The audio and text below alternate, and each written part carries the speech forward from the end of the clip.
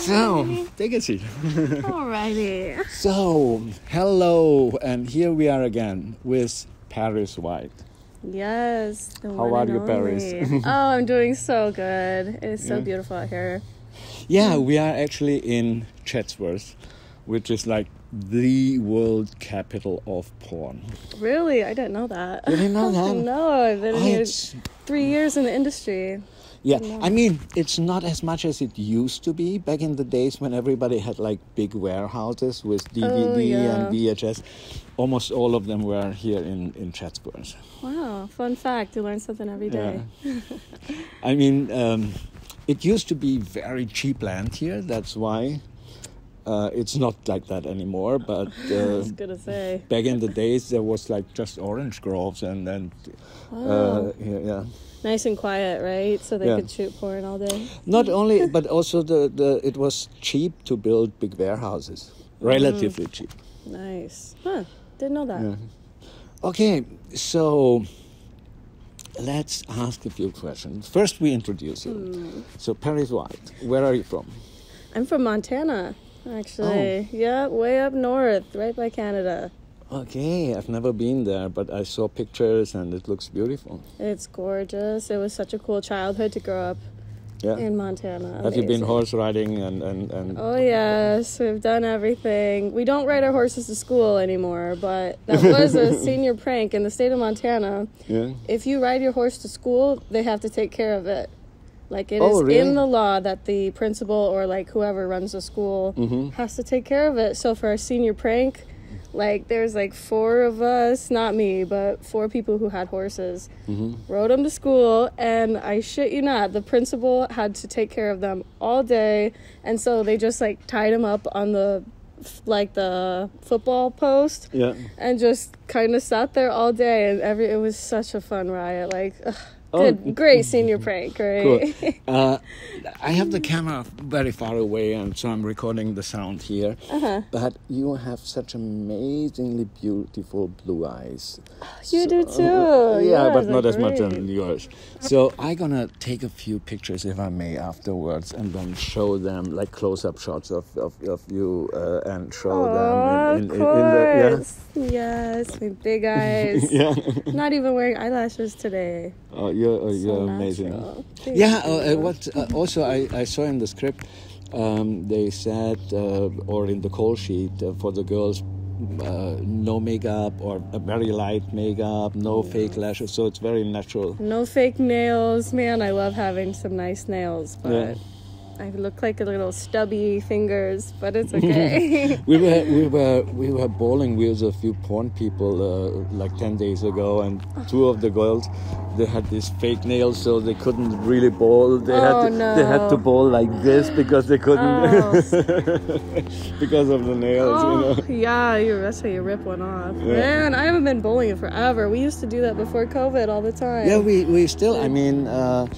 I don't know if I have your number. We can check that later. Next time we go, I can let you know. And all like porn people? Yeah, we used to do that. And karaoke. We do like porn star karaoke. Yeah, that was never my thing, but the porn bowling was always my thing. Fun. I haven't been bowling in so long, but the we nails. We are back bowling, and even though officially there's a mask mandate, nobody gives a shit. So. Oh right. Yeah. No one. LA's so over this. Like we had it the worst too. I say we have the worst.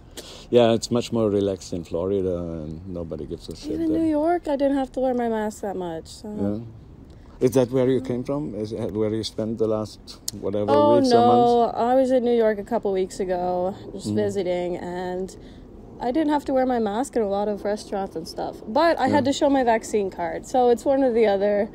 I don't fucking know. I mean, I find it so ridiculous. The other day I was with friends in Hollywood. We were shooting some content at their house, and then we went to a restaurant nearby, and there was this empty restaurant. Nobody sitting inside. And there was like, I don't know, 6 feet or maybe 10 feet from the door to the table. We had to put on our mask. And then once we sit at the table, we can take them off.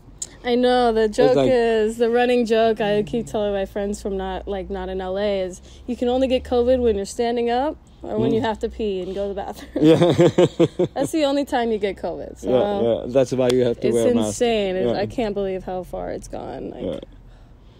It's ridiculous. We're living through it, and we can still... But actually, shoot. I'm from Europe, and I talk to my friends and family in Europe every day, and it's much worse there. They are so crazy. Yeah. Is it strict? Yeah. No, everything's closed still? Not as much as it was, and it's also depending on the country. Like Denmark just opened everything. They got rid of all their COVID restrictions. No mask anymore. No, you can party. Everything. But so other countries, they still have strong restrictions. In Germany, where I'm from, it was never that crazy, but like in Italy and in France, you were not allowed to leave your home unless you had like an emergency, like going to the doctor or this and that, and the police was patrolling. And I remember I was in Germany last Christmas, kind of when this all went down, and it was horrible. Everything was pretty closed. Yeah. Couldn't go out to eat. Like, it was pretty bad in Germany, but Where maybe now it's better. Honestly, I can't remember too much, but we flew into Frankfurt, and it was like an hour from then. Okay. I'd have to like think about it. Yeah. But on the spot, I can't remember. It was a very small town. Frankfurt is very central, so there's a lot around it. Wiesbaden is close. It's a beautiful city, Wiesbaden, and Offenbach and Darmstadt and all this. I can't remember. I wish I could, though. I didn't know you were German.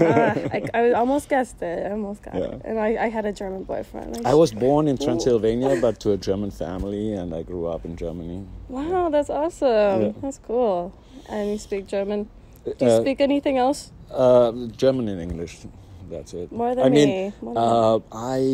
I have some basic knowledge in a lot of languages. I can say suck my dick in at least 10 languages because I'm shot in 21 different countries around the world. Wow. And I can ask for the way or order food or so in a bunch of languages. But I feel that. Spanish, I can understand everything, but speaking, not so much. Yeah, it's much easier. But I want to shoot in Europe. I hear they're a little crazy, especially Germany. They get a little funky with those. Yeah. But Germany is not what it used to be. We were, when I started shooting 25 years ago, it was like the capital of porn in Europe. Yeah. Now it's mainly Prague and Budapest, so Czech Republic and Hungary, And Prague was all closed down. I remember that. Prague is a beautiful city. I wanted to go so bad. Yeah. I'm gonna check. Yeah. Maybe when COVID is done. I'm so tired. Where else is a good spot to shoot? I want to go to like Norway, Sweden. Do they shoot up there? I've never been there, and I've never heard of any shoots. But I'm sure there are some like semi-professional stuff. But the big companies, I've never heard them shooting there. I'd still like to travel. I've never gotten to shoot out of the country, so I'm jealous. I shot in 21 different countries around the world. Wow. Yeah. 25 years. That's older than me. How old are you? I'm 23, so... Wow. Yeah. That's insane. So I started in 96. Oh my gosh. So I do porn for a long, long time. That's a long time. Mm-hmm. You must be pretty good then. And today I'm doing it with you, and I'm very excited about it. Me too. It's the first time. Finally. We did a few soft pictures for like box cover shots, and she was touching me over my pants, and I was already so excited. I wanted to start the scene. I know, and the height difference we have today is... How tall are you? In inches, I think it's 6'1", something like that. Yeah, I was gonna guess 6'1". I'm 5'1". Okay. So that tells you, and I'm in flats, so it's gonna be a good. We look good in the pictures of that. I was doing a scene just 2 days ago or 3 days ago with a tall girl, and she's almost my height. But then she was wearing this really high heels, so I was looking up, and I'm not used to that, you know. I bet being 6'1". Oh. Oh, you like shooting with shorties? I actually love. Shorties. I love. The thing is, I mean, there's beautiful girls in all sizes and shapes, but for sex, I love smaller girls because you can just easily move them around and lift them up. And same with me. I love it when they just are nice and big and they can hold you up. You can do a lot more when you can hold someone. Ooh, so fun. So we're gonna have so much fun, but. Yeah, so today we're shooting for a taboo scene, which means like incest scene, even though of course we have to make sure that we are not blood related. And there's such a big fantasy about it in America. I don't know why. Yeah, I don't know what the thing is either. Maybe Alabama or no, I'm just kidding. I'm not trying to call out the South or anything. They have the most incest. But I don't know what it is. Honestly, I think they're a little weird. But I've shot so many. It's just another scene. Yeah. It's like, people say, don't you feel weird when you pretend it's you? I said, actually, I don't give a fuck. No, you don't care. Yeah. The script is the worst part, and then it's like any other thing. Yeah, we go through the dialogue, which is ridiculous. And as more ridiculous as actually it's more fun.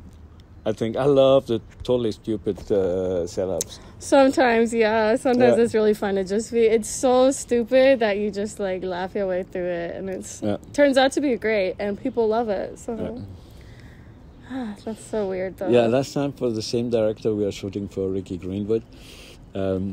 I was playing a cardinal from the Catholic Church, and it was like a very dark, very. That's risque. Today is more fun. Good, yeah, that sounds a little.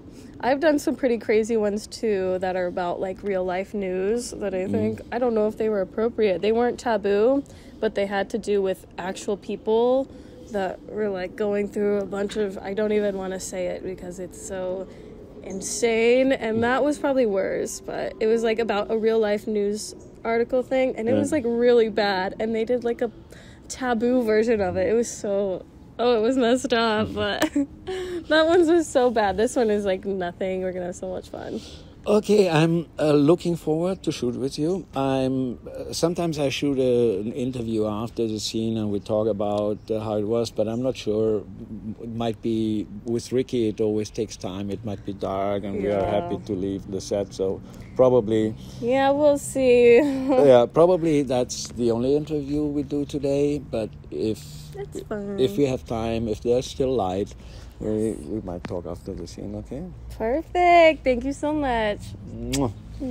And I say goodbye just in case, and I don't see you, but you see me on YouTube, Steve Holmes Porn. Bye-bye. Thank you. Oh, thank you. That wasn't so bad. All these bugs.